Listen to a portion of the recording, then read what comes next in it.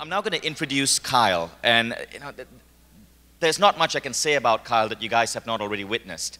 But after he made fun of me and my accent,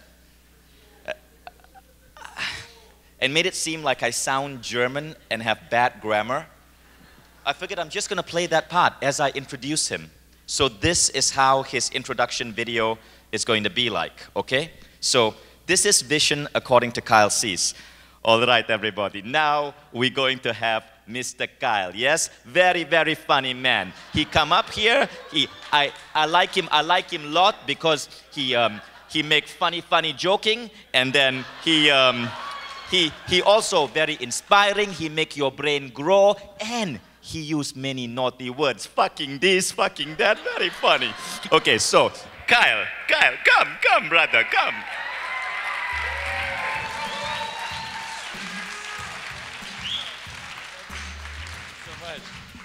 Oh, folks, keep it going for a poo, ladies and gentlemen. It was awesome. That's not the voice I gave you. It was more like, oh, so good comedian coming up. It's an absolute honor to be at this event. I want to thank Vision and everyone again for having me, and I hope you enjoyed what I did last night. If you guys got to see it, thank you very much.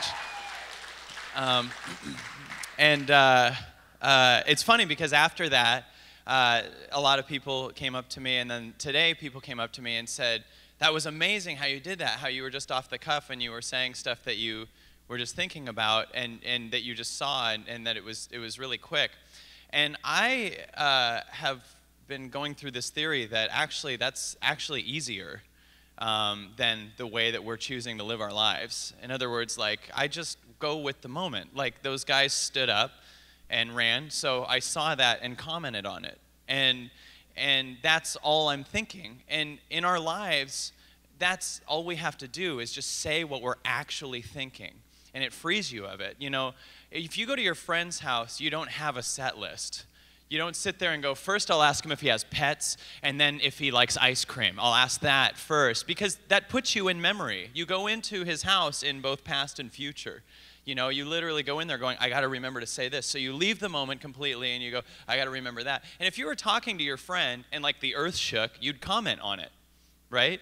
You wouldn't sit there and try to keep them focused. Don't notice that, just listen to what I'm saying. You'd be in that. It's actually more effortless, and it's funny because I'm a stand-up comic and there's literally like 108,000 people trying to do comedy, and 99% of them are 100%. They're just completely, they think that they are their material. You know, they think that they are their jokes. You're not your jokes. You're not your product even. It's you. People don't go to see Ellen DeGeneres' jokes. They go to see Ellen DeGeneres and her take on things and how she feels about things. And so that's what you're really selling here with what you're doing. And the bizarre thing is it's so effortless. It's so freaking effortless that our minds can't handle it. And when you say let go, people go, how do I? And well, there's no process. You're adding more process to it. You just allow. And, well, how do I allow? Like, there's a time that you should start allowing. Like, well, at Wednesday, like, we don't need any linear time. It literally is just this moment. And the first thing I do is I go, every single moment is equally important. This moment right now, when I'm talking to one of you, when I'm peeing, if I'm on Conan O'Brien, all moments are equally important. The problem is we put so much emphasis on a future moment that we burn out the current moment that we're in. And a lot of times we just spend it worrying and creating situations on how that moment could be bad. You know what I'm saying? So we'll be like I know a million comics, and they're bred out of skepticism. So like they come up with brilliant sabotaging ways to do things. So like if you hear that you got Comedy Central in a week, the first thing the comic will do, and most of us will do, is come up with, oh God, I have this thing that's more important than this moment. And you completely lose appreciation for this moment. And you come up with this future moment, and you come up with why first of all, you come up with why it's so important, meaning like, you're in lack if this doesn't go well. You're saying when you are worried about how something goes, you're saying to the universe, I'm in lack if this doesn't go right. Does that make sense? You're literally saying, this has to go well because this completes me. This is the most important thing. Versus just being okay with what is and just trusting. And it's just a matter of trusting. It 100% is. It's just a matter of allowing and just not getting in the way of anything. And I'll tell you that my story is that I started doing comedy when I was 12 years old. I actually started in 2nd grade. My teacher told me during class that if I would just shut up, she'd give me 5 minutes at the end of the week to do whatever I wanted. And at the time, my uncle worked for Gallagher, the famous comedian Gallagher. He made all of his props. And so every year for Christmas, we'd get like Gallagher videos and all this stuff. And it was funny because I'd watch all these Gallagher videos, and this guy had toys and all this stuff. And so I started in 2nd grade doing stand-up for the 2nd graders. I'd do Gallagher's material, which was funny because he was talking about sex and taxes with a southern accent, and I didn't even get what I was saying. I would look like, I'd talk to the school and be like, women, you go out shopping, you buy us underwear that fits cardboard. Am I right, guys? And like, I'd pull up my dad's underwear with cardboard. It was like ridiculous. And every year I would just renegotiate with the teachers in 3rd grade. I'd be like, I'm going to be really good. At the end of the week, can I do stand-up? And then when I was 12, this is true, I just said I want to do comedy clubs. And so my favorite show when I was growing up was Evening at the Improv. I didn't care about He-Man or any of that shit. Like, I was just Evening at the Improv and like comedy specials. And when I was 12, my dad took me to my first comedy club, and I did a set and was oblivious to the idea that it wouldn't work out, and I killed it. And then they said, do you want to work here more? And then I just started doing stand-up every weekend at these comedy clubs. And then at 15, I remembered asking this question: how can I make more money? I was making probably $400 or $500 a week as a feature act at 15 years old, opening for people like Gilbert Gottfried and those kind of people, and I would just be like, how do I make more money? And it's so funny how different that question is when we're kids than when we ask now, like, why me? And, you know, why has this happened to me? And all these things that we ask. And as Tony Robbins once said, he said, when you ask why me, you'll get, because you suck, because you always do this, you know, because you always date the wrong person. So I was just like, how do I make more money? And I remember asking a comedian, how do comics make good money? And the guy said, well, corporate parties. He goes, companies have parties, you know, and they charge, or they pay good money for good comedians. And he said, but you're probably too young. I didn't hear the last part. I was just like, next question. Oh, how do I do corporate parties? Like, there's a give and there's a way to do it. So I asked my mom, Bambi. Her name's not Bambi. We just call her that because she's a stripper and her mom was killed by a hunter. But so I said to her, I was like, where do companies meet up? I said, where do companies meet up? And she told me about the Chamber of Commerce. And so I was just like, oh, at 15, I was like, oh, okay, I'll just call the Chamber of Commerce. And I just, at 15, it's just an effortless flow. I was like, can I get the mailing labels to the businesses? You know, they're like, yeah, it's $35 or whatever. And I was like, cool. And then I made a flyer. It said, having a corporate party, looking for entertainment, call Kyle Cease. And I sent it out to 500 businesses. And at 15, I was doing corporate parties for Sears, Nintendo, Microsoft, all these companies, right? And it was just the most effortless thing. And I found the more I charged, the more I got work, the more they said yes. And I was making a lot of money because I wasn't going the standard route that you think that you have to take. Like when we go, the economy's bad. Well, you're morons if you think that's a real thing, you know? Like if you think that you're going, oh, well, that means I can't get a job and go work as a slave for someone. Or you go, that's an opportunity to create anything because we have the internet and you can do anything with the internet. So I was just like, oh, okay, so well, how do I keep doing this? And so that was going on. And then at 18, they made a new rule that comics couldn't go into comedy clubs unless you were 21. I didn't even know that that was a problem. I was just like, okay, well, I'll rent out high school theaters. And I started renting out high school theaters, and I was making like $10,000 a night at like 17, 18, producing my own shows. And the comedy clubs were paying nothing compared to that. And so at 19, there was a casting director that was teaching an acting workshop, and all my friends were saying to me, you know, don't go take an acting class. You're either an actor or you're not, you know. And I was like, yeah, but I might meet some people or whatever. So I was kind of funny in the class. And then 2 weeks later, that casting director ended up being the casting director for the teen movie 10 Things I Hate About You. And so she called me in for this part, and I was just still at an age where I was oblivious to the idea that I couldn't do this. I completely was just, okay, cool. I didn't have a headshot or a resume or all the things that you think that you need to have to make something happen. I just went into the audition and was just this cheesy guy and brought in this character. I was like, you know, and did this thing. And every time I said their line, I just ended with, that must be Nigel with the brief. And I did this line, and the director was like, brilliant, I've never seen that. I mean, like, they just couldn't believe it. And And there were like 500 other people with resumes and agents and all those things that you would think that you need going for it. But I was so oblivious to the idea that I needed that I just ended up 2 weeks later not only finding out that I booked the part, but they rewrote the role because they liked what I did so much that they ended up, I had a 2-week part, I ended up shooting for 6.5 weeks. So then I was like, holy crap. So but here was the thing. I actually wasn't like, holy crap. Everyone around me was. Like, this is just how it works. It's fun to me how much we have to hear, you know, there's consciousness and there's a spirit out there you can connect to. If you really know that, you'll just be there. You don't have to sit there and you're not reminded all day that you have an arm. Like, it's just part of you. You know, you don't sit there and wonder if you have an arm. You know what I'm saying? Like, you don't do that. You just are in flow. But we're sitting here spending all day trying to figure out if we're a part of this thing, you know, and so that's what's getting in the way of us, you know. So I moved to LA, and every one of my comic friends were like, don't move to LA, you're going to be back here. And then they started listing all the people that failed in LA and said, this guy didn't make it, and this guy, you're going to be back here. And, you know, because they had proof that I won't make it because they told me about other people who didn't know what we know. And so I moved to LA, and 2 weeks into living in LA, I bumped into a guy that I shot 10 Things I Hate About You with, and he had a friend that did the movie, or that was shooting the movie at the time, Not Another Teen Movie, which is a big teen spoof movie. And I just said to him, oh, could you ask him if I could get in the movie? Like, you know, and he was like, what? And I go, yeah, ask him. Like, tell him I did 10 Things I Hate About You. They're doing a movie that's spoofing teen movies. I said, tell him I'm in the movie. Like, let me. And so he goes, okay. So he told him. 2 days later, I get a call. They go, they want to see you on set for Not Another Teen Movie. All I had to do was ask. And we all know this, but it's just a reminder. If you ask, you'll get yes or no, and you'll be no worse off than if you didn't ask at all, right? In fact, you'll be better because you know the answer. So it's just like, and one time my friend, who's kind of skeptical, goes, well, if that's the case, wouldn't I just ask out every hot girl ever? Sure. Why the fuck wouldn't you? Like, ask, like, yes. Like, until you're happy, yes. Do it until you have what you want. Like, oh, you're right. Never mind, settle. So, like, it's fascinating to me how many people come up with why it won't work, and they just want to be right over happy. And so I get Not Another, I go into, oh, I shouldn't spoil it for you, but I'll get it. But I go into Not Another Teen Movie, and they're shooting the movie, and he goes, show me you doing the slow clap. The part was for a character called the Slow Clapper, which is a guy that always shows up in the, you know, in every movie there's a guy that's slowly clapping, and he's getting everyone else to clap. Well, my guy tries to show up in the movie, but it's always an inappropriate time. So, like, the girl's in a fight with another person or someone died, and my guy stands up, and it's just totally awkward, and that was the part, and I thought it was so funny. And so I go into the audition, and they're shooting Not Another Teen Movie, and he goes, okay, show me you doing the slow clap. And I did this, and he goes, hold on a second.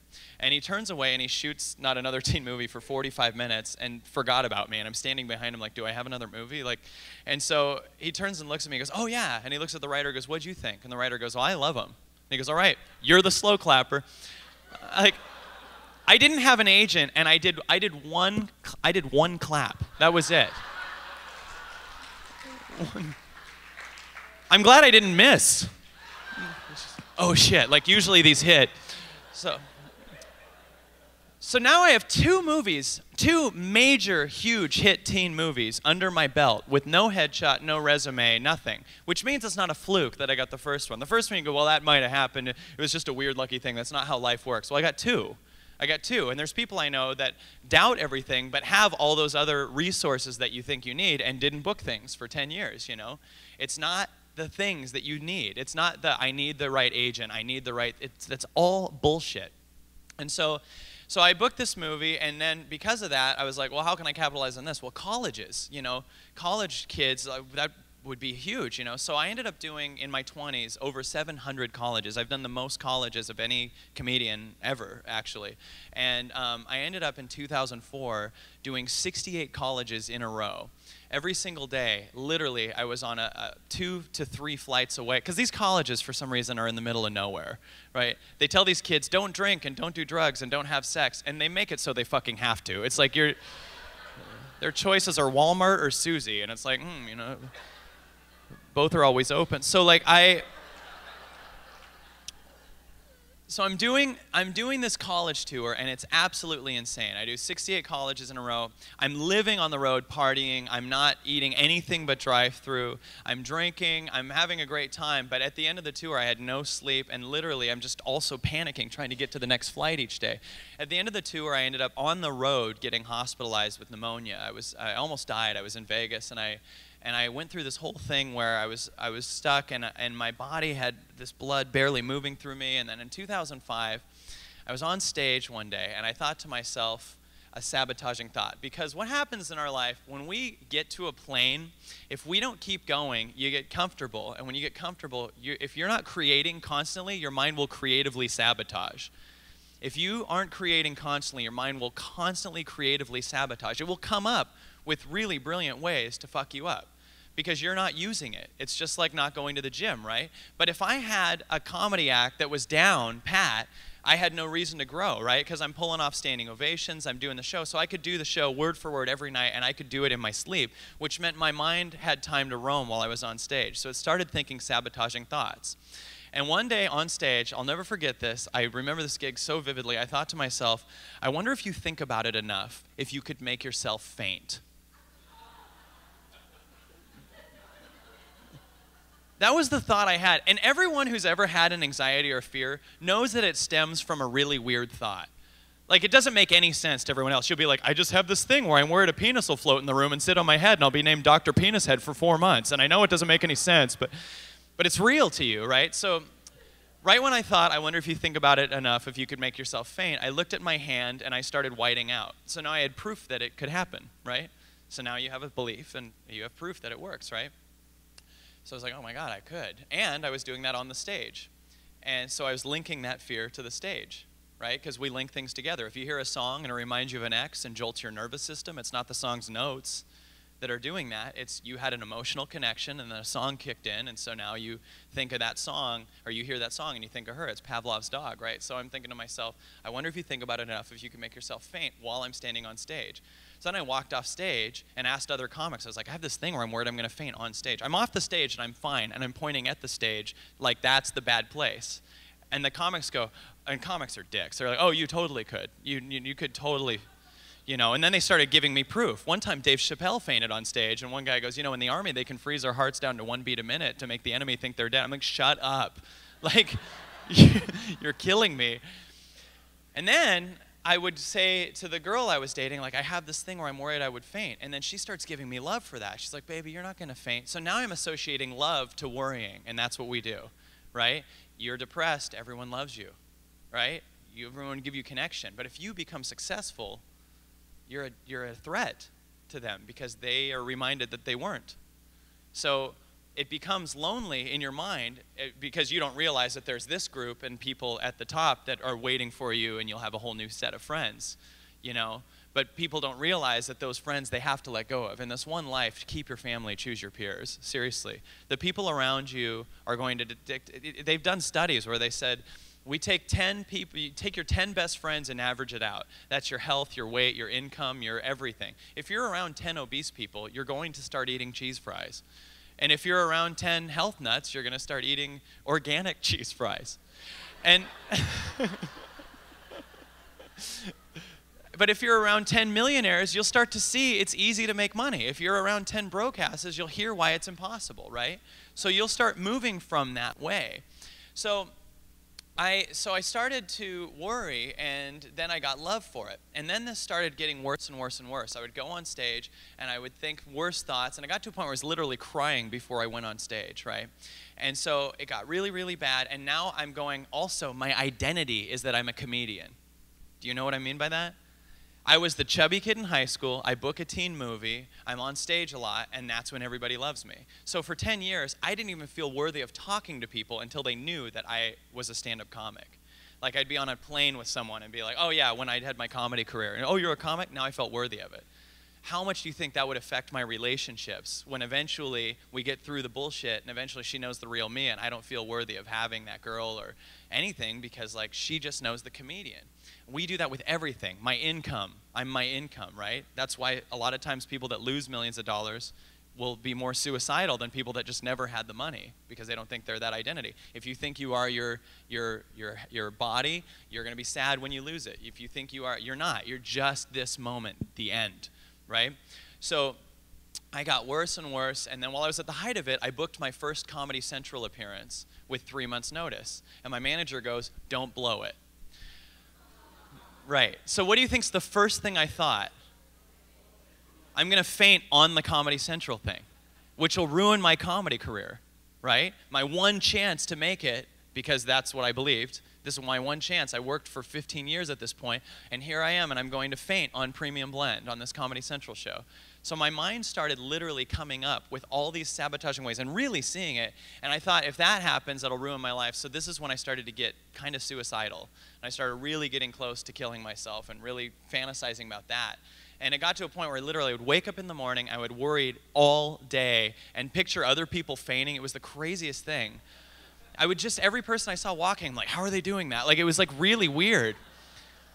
And I got to the day where I did Premium Blend, and the plane landed in New York, and I remember I had escalated this so much that I would stand in the airport, and I would be walking through the airport holding on to, you know, the stuff here, the suitcase rack, everything. And I was now at a point where I've escalated this to even farther and farther. So I go on stage and I do my Premium Blend. Damon Wayans introduces me. And I go on stage, and the only thing I'm thinking is, don't faint, don't faint. That's literally all I'm thinking. I'm holding the mic like this, my legs are turned in, and I did an 8-minute set in 6 minutes because I had flown through the material so fast. I walk off stage, the girl that I'm dating at the time goes, the Comedy Central goes, "That was so good," even though inside I was in hell. They go, "That was so good, we're gonna give you your own half-hour special." The girl I'm dating at the time goes, "Oh, shit." And I go, "What?" And she goes, "Now I'm gonna hear you worry about that for the next 3 months." So the next day after the breakup, what happened, I picked up a Tony Robbins book, and one of the things it said was, you can't think of two things at the same time. My problem with the fainting was I thought, I can't stop thinking about this. But the truth is, you can't think of two things at the same time if you choose to put your focus on one of them, right? So I realized that my mind was bored and coming up with all this don't faint thing. So I needed to replace the thought with what I do want completely. But my mind wants that challenge so much that I need to make it, like what Vishen was saying, something completely unrealistic. So I said this: how can I have the #1 Comedy Central special?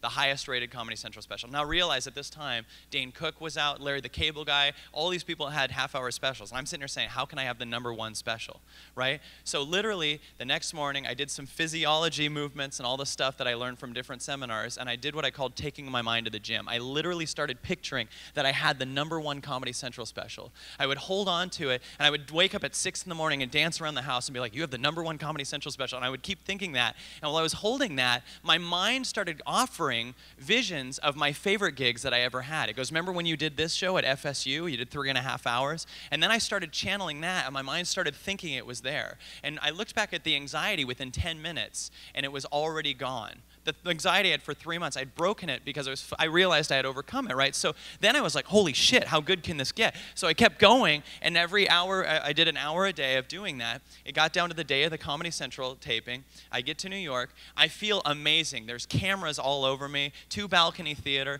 and it's 30 seconds till I'm on stage, and I'm with my manager, and I looked at him and I go, did I ever tell you about the time that I performed at the Fairhaven Bar in Bellingham? I just felt like channeling a no-pressure gig, because you know that when you think about something, your mind doesn't know the difference between what you're thinking about and what's actually happening, right?